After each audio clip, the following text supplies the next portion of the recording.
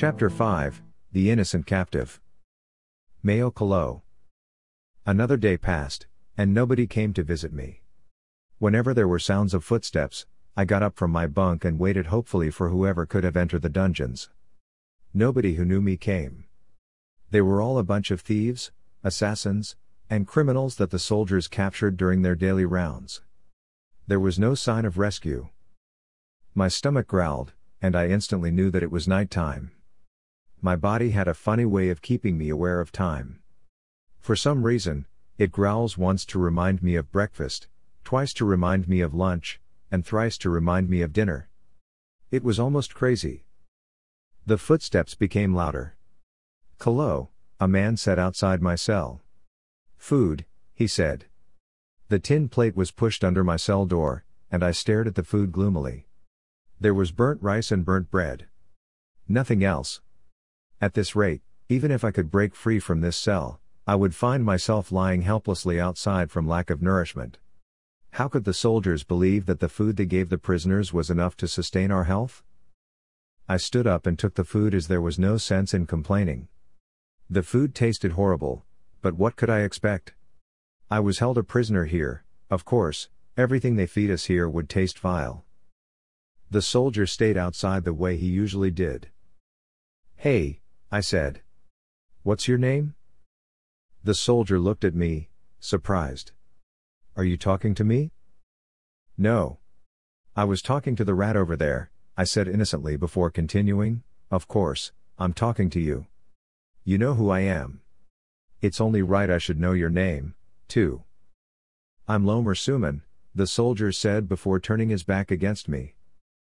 I gobbled a spoonful of rice and chewed on the burnt bread. They tasted ghastly. "Will you tell me what's going on outside?" I asked. He shrugged and ignored me. "Come on," I said. "There's nothing here to occupy me. I don't even know why I am being kept here." The soldier glanced at me from the corner of his eyes. "Everybody says you're a killer."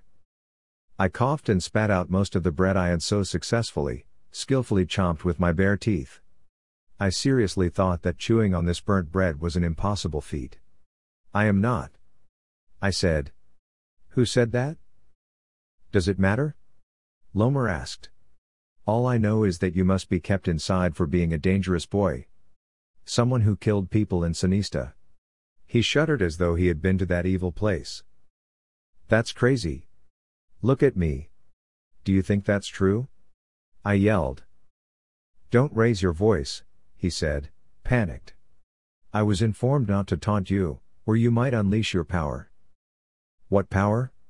This was by far the most horrific conversation I ever had. "The general himself said that you were with a witch and that your lot can kill people without even touching anyone," he said. "That wasn't me," I said. "That was crazy Miroe and his power." Even though I didn't know where he was, I wanted to smack him in the head for being a liar and a murderer. And for bringing me trouble even though he wasn't here with me. "Are you done?" the soldier asked, eyeing my plate that was still half filled with burnt rice. I pushed the plate towards him. "Here. Nothing tastes good anyway." I stood up slowly, shoulders sagging, and laid on my bunk. Would I ever get the chance to escape prison? If the soldiers were told to keep a tight lid on my security, then perhaps not. I had no idea how long I could manage to stay here in the dark, dingy cell with nothing decent to eat without losing my mind.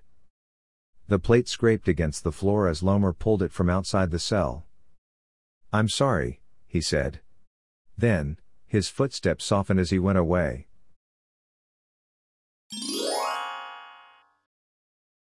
When dawn approached, I was still in the same position as when Lomer left. While it was true that back in Wawang village, I barely got up when school was over, now, inside the cell where I could procrastinate all day long, I had every desire to get up and do stuff. It didn't matter what, as long as I could pace beyond these four walls that surrounded me. I turned away from the wall when the right side of my shoulder went numb from not moving, but I stayed lying on the bunk. There was no sense in getting up. If I could only find a way to escape and get a hold of the registry of citizens, that would be awesome. At least something would keep me occupied while outside. Kino and Pyper could be having the time of their lives. I felt a sour taste in the pit of my stomach. Why wouldn't my friends rescue me?